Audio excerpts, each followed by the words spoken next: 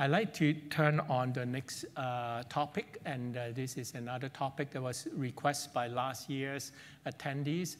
And so I'd like to introduce Dr. Jim Calvet, who's a professor of biochemistry from University of Kansas Medical Center.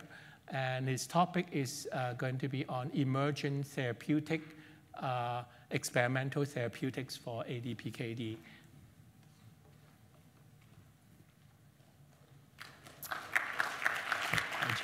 Thank you. Well, thank you, York. Thank you for putting together such a wonderful conference. As a non-clinician, I've actually learned quite a bit, and there's more to come. I should also add to this introduction that I'm in the newly renamed Jared Grantham Kidney Institute at Kansas. These are my disclosures. This is my outline for today. I thought I'd start with first a look at really revisiting cyclic AMP and why we think about it in therapy development. And then I will talk about trials in progress and then those in preclinical development. And I want to say a few words about HSP90 inhibitors as potential therapies. And then I want to finish with some comments about therapies over the horizon. So first, let's look at potential targets of therapy. Now, this is a PKD cell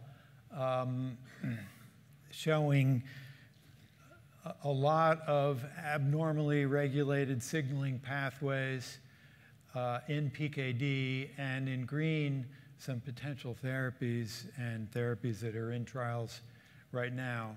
This was published 10 years ago in 2009 by Doctors Vicente Torres and Peter Harris. And I'm showing you this. I don't want to go into this in detail, but I'm showing you this because I think the whole process starts with a dysregulation of intracellular calcium, which then leads to an abnormal cellular response to cyclic AMP, and then an increase in cyclic AMP, and then an activation of protein kinase A, or PKA.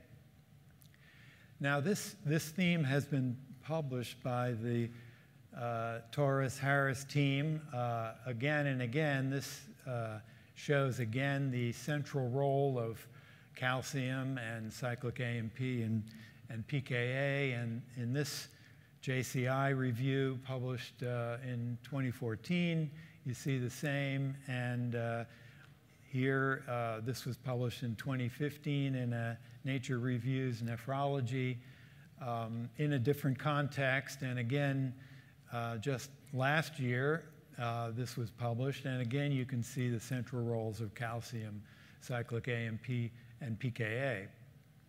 And here you can see when looking at dysregulation of metabolic pathways, cyclic AMP and PKA have a very prominent role. I'd like to look at this in a slightly different way. So keep in mind a pyramid. So here you can see these pathways really starting at the very top with the PKD mutation, leading to, in my view, really the central defect, which is a dysregulation of intracellular calcium. And then this leads to additional abnormalities, additional signaling pathways that kind of widen and deepen into cellular processes, and ultimately they lead to phenotypic transformation, giving you the PKD phenotype, which is characterized by increased cell proliferation, increased fluid secretion, and the other hallmarks of PKD cells. But it all starts up here. And so in terms of therapy development, I think it's important to think about going up to the top where you might have the largest impact on the whole process, the whole downstream process.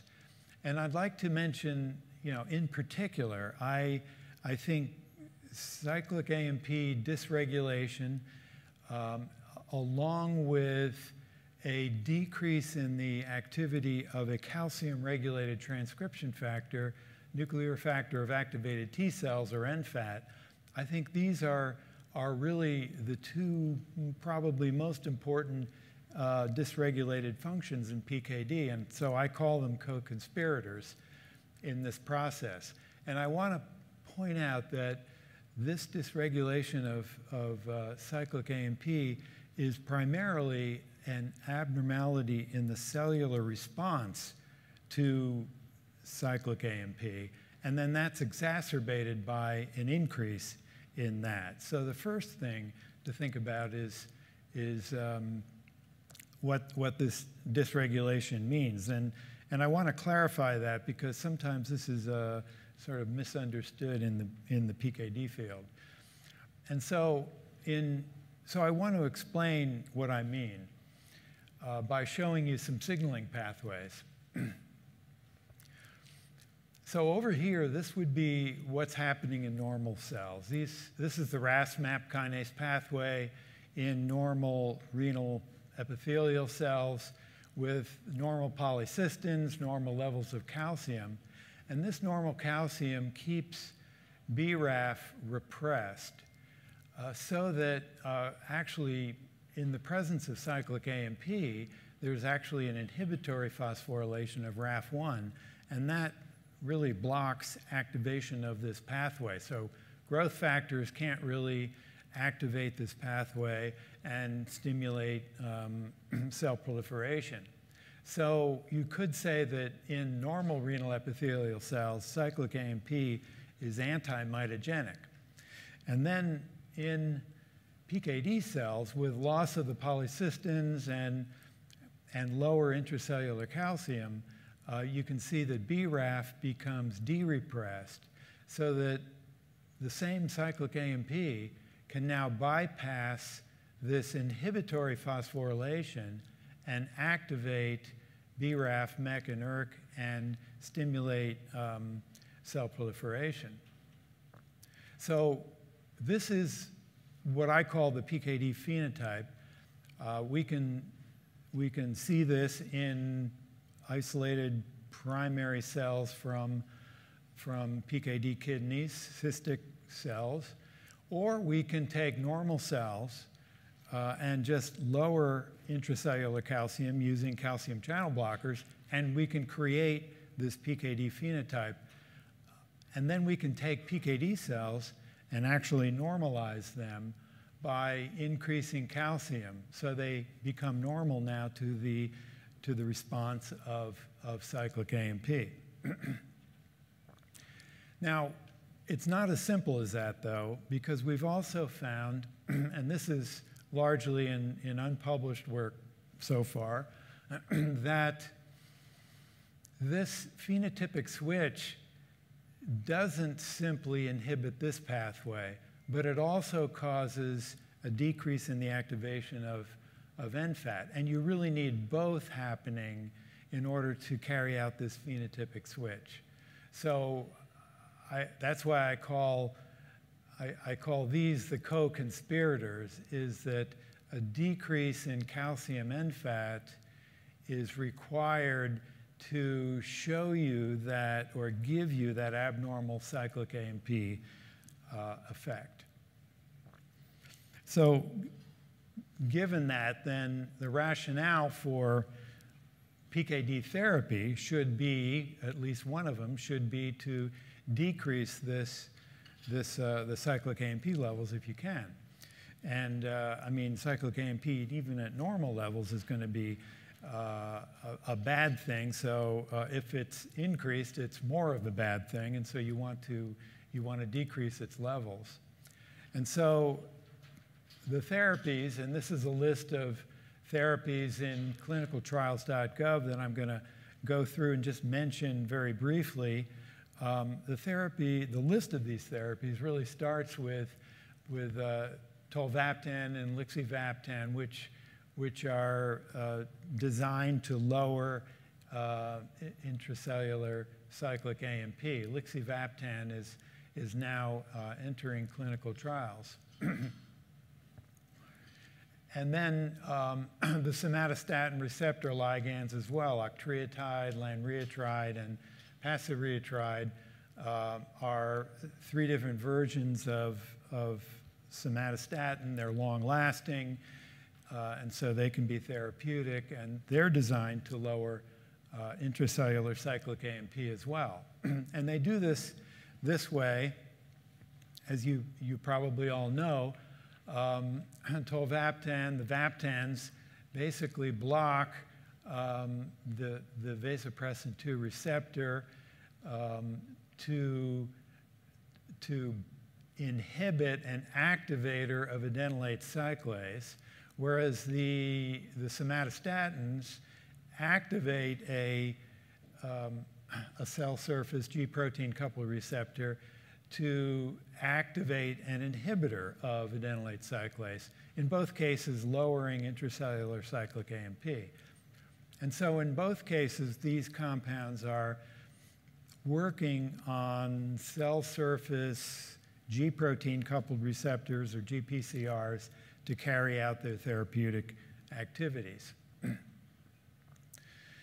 And in doing so, what they're doing is lowering cyclic AMP, which is really driving the 2 major pathogenic processes in cyst growth and enlargement, the abnormal cell proliferation and the abnormal cyst-filling fluid secretion, which depends on CFTR-dependent chloride transport. So both compounds inhibit cyclic AMP and therefore inhibit cyst growth. So it makes sense, therefore, to target cyclic AMP. It's high on this pyramid, and a lot of things are downstream of it. Now, what else can we target, though, in thinking about therapies? Well, there's mTOR, and you've already heard about that from Terry. And I'd like to just mention briefly, sirolimus and everolimus have 2 mTOR inhibitors. They work very effectively in animal models of PKD, and they have been in clinical trials, not so successfully, but there's now an ongoing sirolimus trial looking at the method of dosing sirolimus. And I think personally that there's a lot of hope still that mTOR inhibitors will be effective therapies once we understand better how to dose, what levels, at what stage of PKD progression is the best time. And these mTOR inhibitors could be used in combination with other therapies as well. I'd also like to mention metformin briefly. Again, Terry Watnick mentioned this. There are 2 trials ongoing currently. Metformin has a long track record of safety in patients with diabetes, and it holds a lot of promise for PKD because it inhibits cell proliferation for a couple of reasons. One, it inhibits mTOR itself by activating AMPK, and it inhibits the ERK pathway as well, and it inhibits CFTR and therefore fluid secretion. So just to show you this, metformin activates AMPK. This is AMP activated protein kinase, which then tends to inhibit mTOR and pERK. So it's really inhibiting a couple of essential pathways that are important for cell proliferation. So as I said, there's a lot of promise for metformin because not only does it inhibit cell proliferation, but also inhibits CFTR. Now, what about other pathways that lie downstream that could be targets for therapy that may affect gene expression and therefore the phenotypic transformation? Well, we have bosutinib and tesavatinib, which are both tyrosine kinase inhibitors. Bosutinib is thought to be primarily a Sarc family inhibitor, and tesavatinib is more of a multi-kinase inhibitor, so it can provide combination therapy, if you will, by targeting a number of pathways, including pathways activated by cyclic AMP.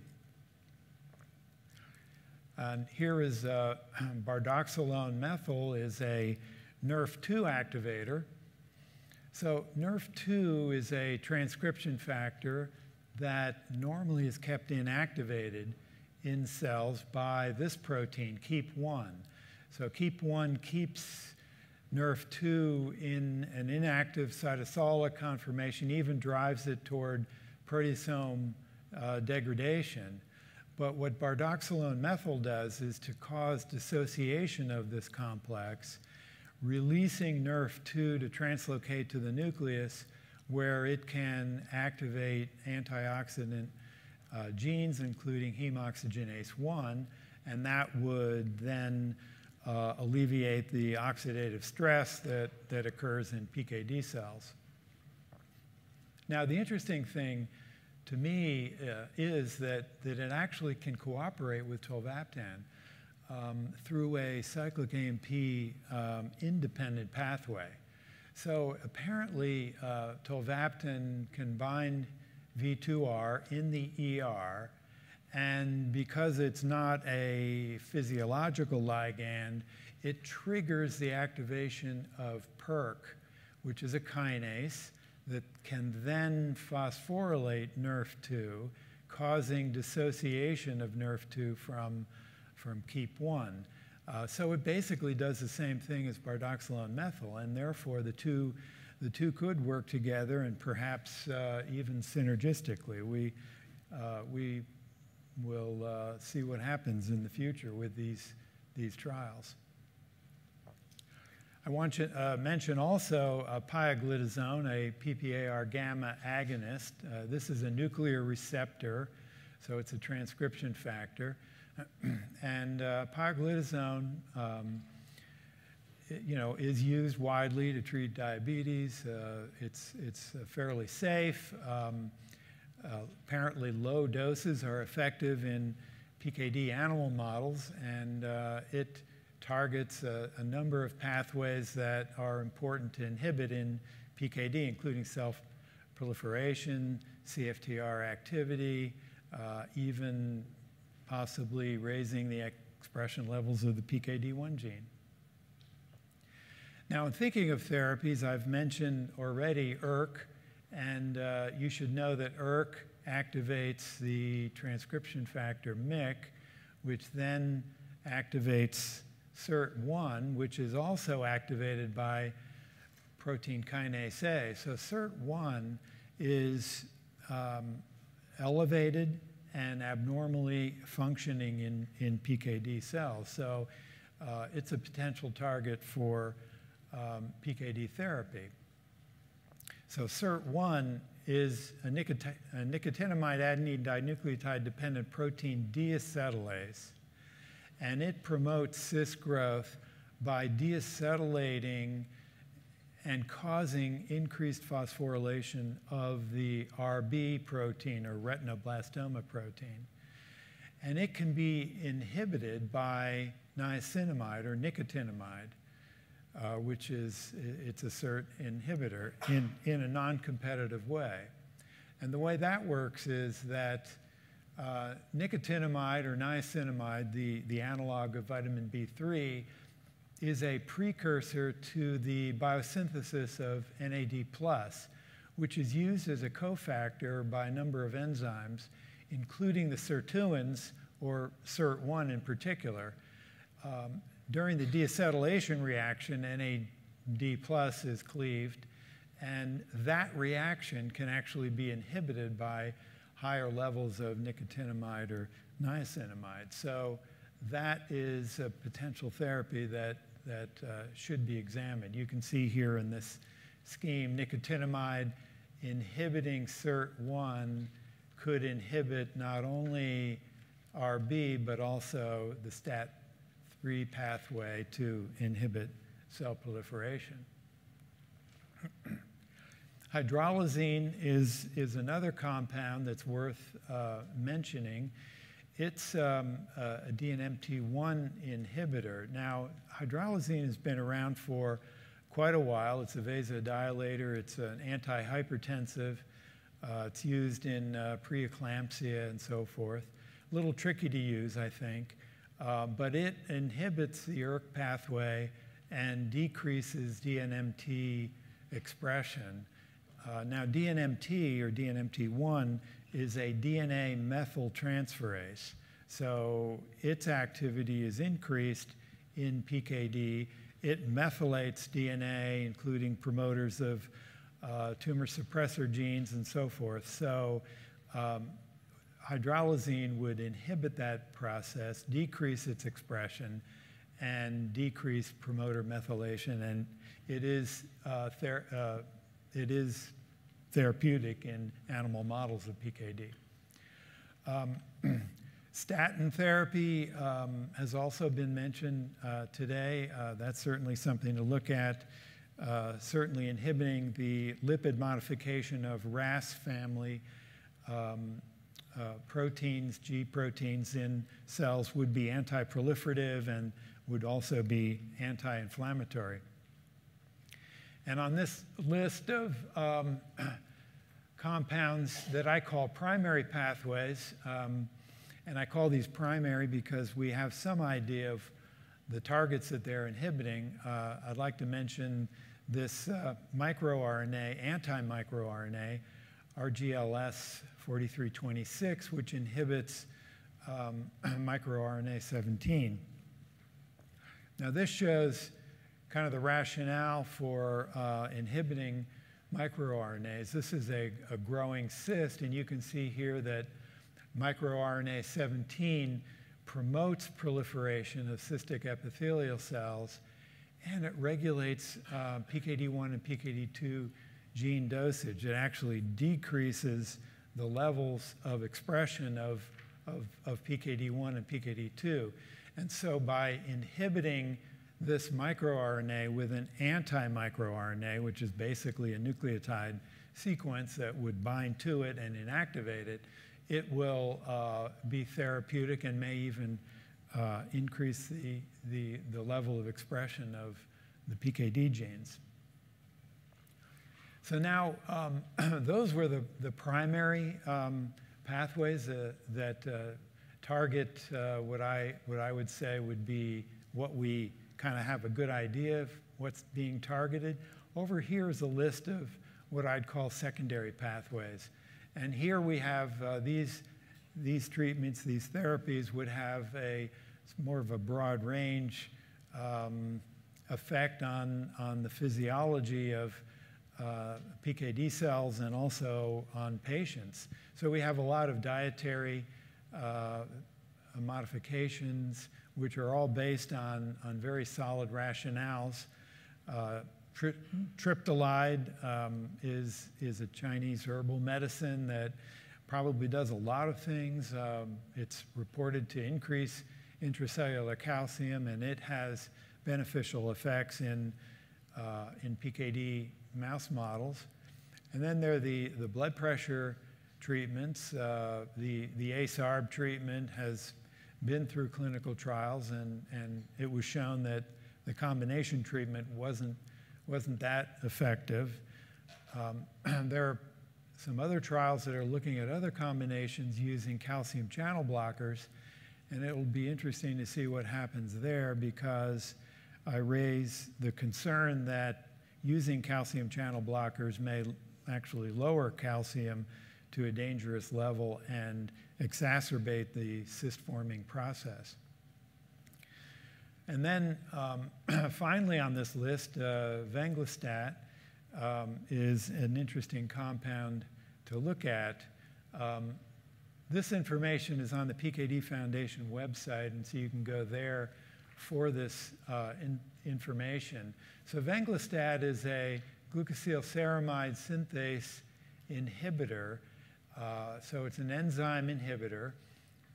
There are glycosphingolipids that are present at abnormally high levels in PKD kidneys from PKD mouse models and in human kidneys.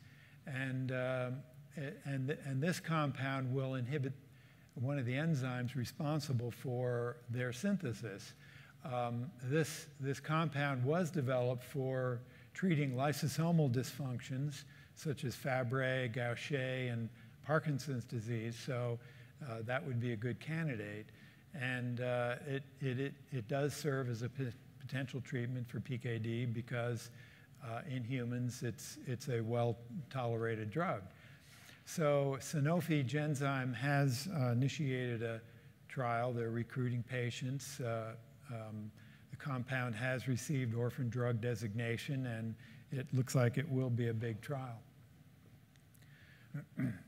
So those were compounds that are in clinical trials. These are some of the compounds that are in preclinical trials now. They're being experimented on in animal models. And I'll mention a few. There's MIF inhibition. MIF is macrophage migration inhibitory factor.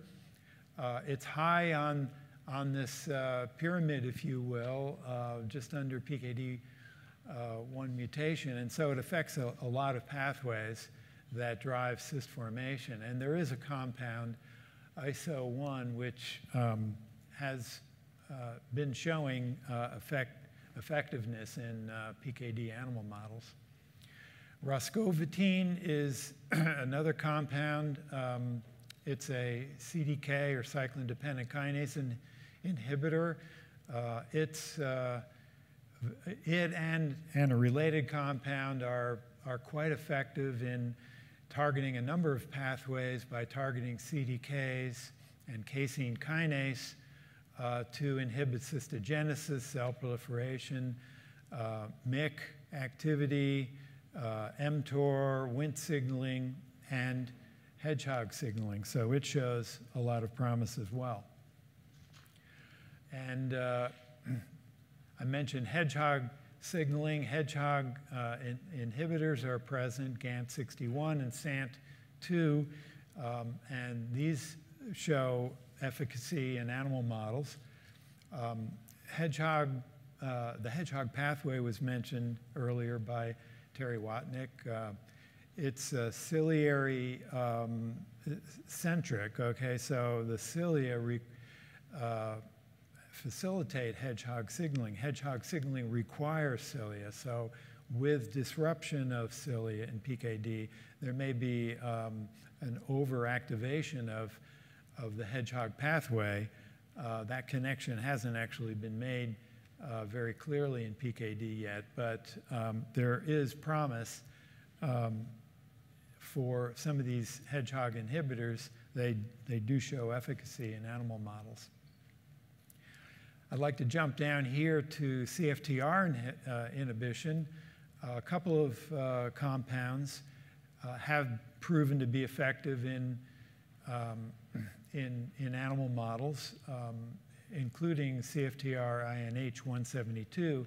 These are open channel inhibitors of the CFTR protein, so they actually block the chloride transport, and they are effective. So they could be used either directly or in combination. And then lastly on this list, I'd like to say a few things about HSP90 inhibition. So HSP90 is a ubiquitous protein, very abundant in cells. It's found in all cells. It's required to help stabilize proteins as they're being made. It's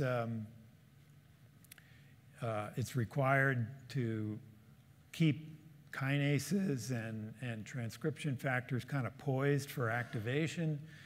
And it's, helps to stabilize proteins that have become denatured.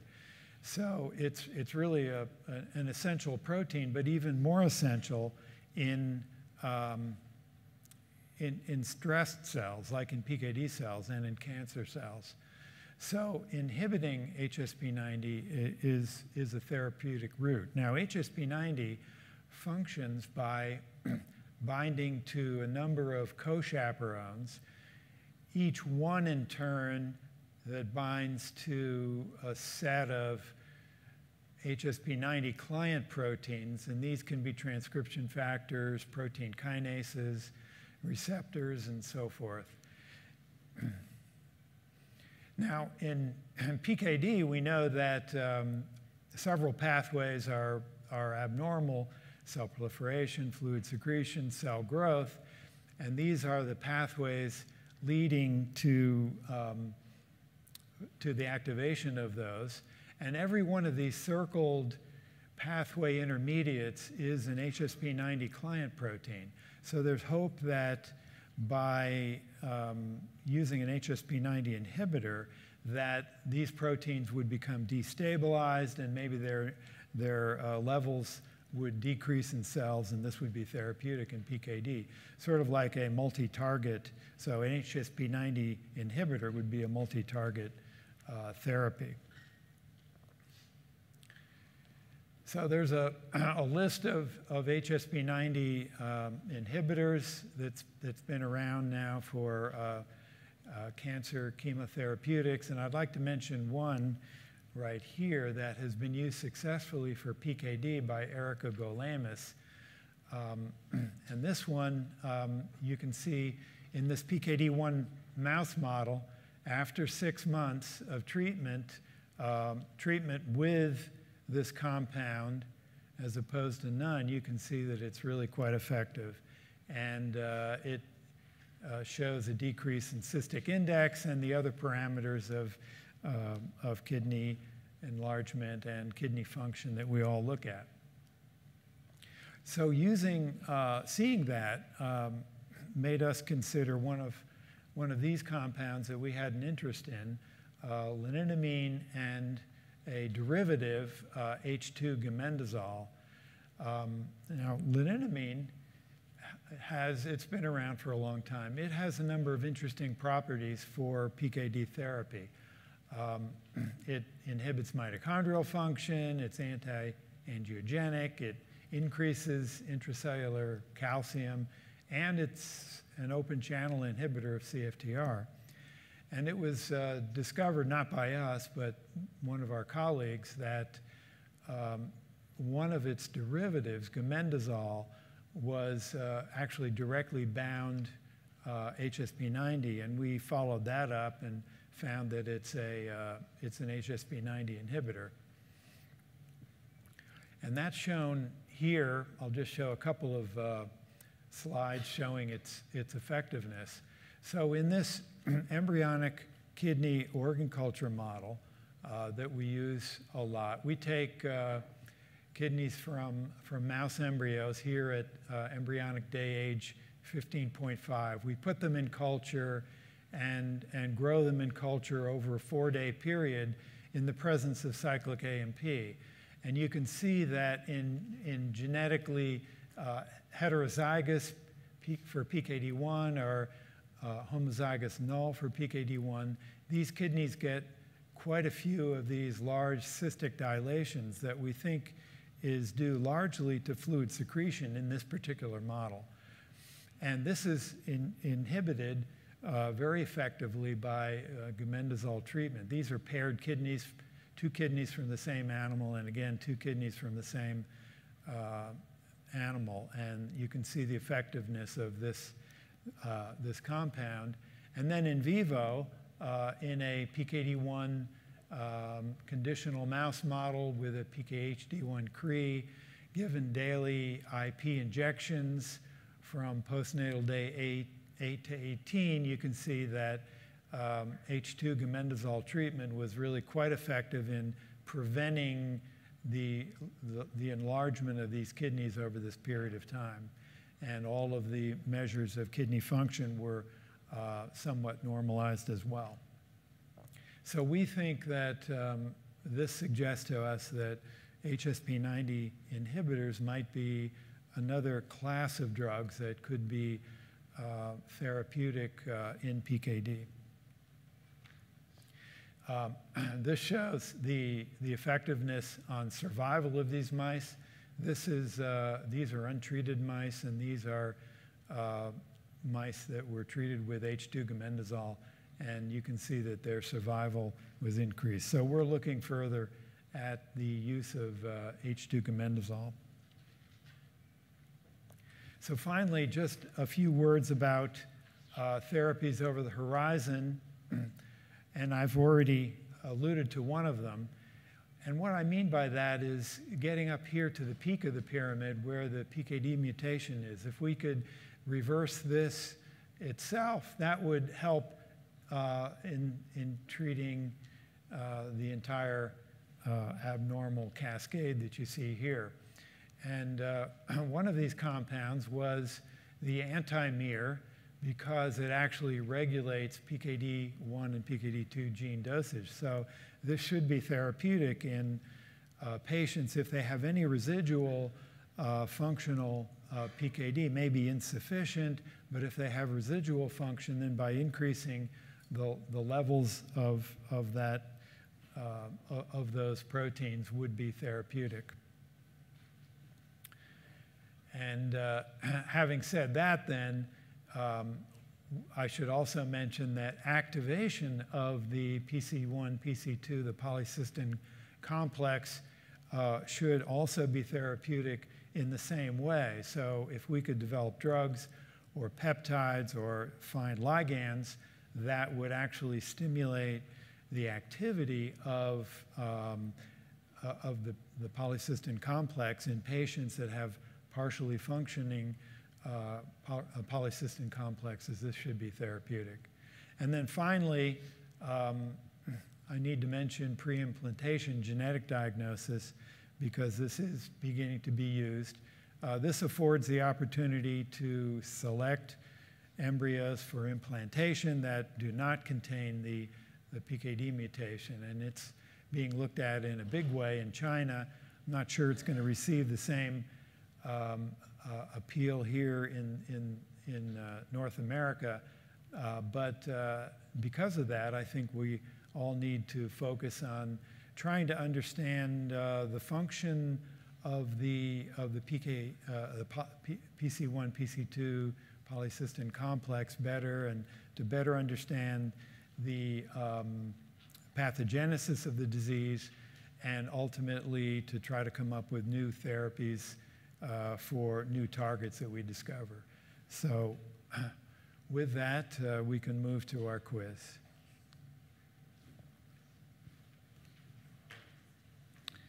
So question 1 is, among the drugs listed below, which targets a membrane GPCR to lower cyclic AMP in cystic tissues?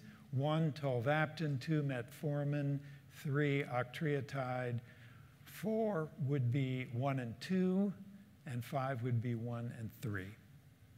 You may begin.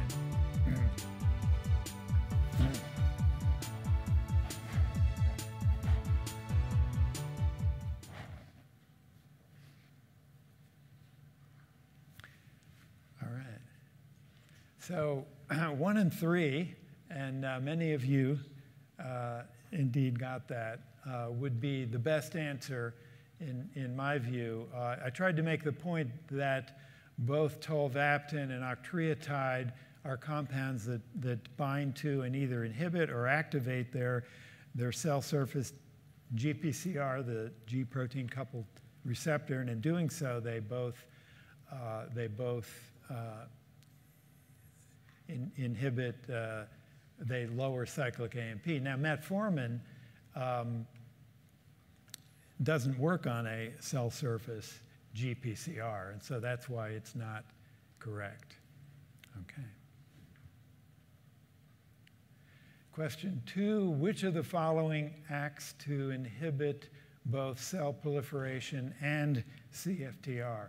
1, metformin, 2, H2 gamendazole, 3, roscovitin, 4, 1 and 2, 5, 2 and 3.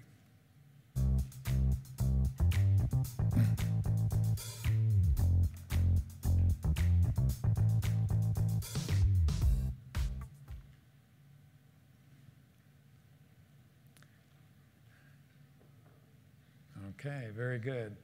So 1 and 2, metformin and gamendazole, are particularly useful because they inhibit both cell proliferation and CFTR. Roscovitin actually acts on CFTR, but actually protects it. It actually raises the activity of CFTR, so it would not be therapeutic in PKD. So thank you. You did well. Thank you. Thank you. That was great. Thank you.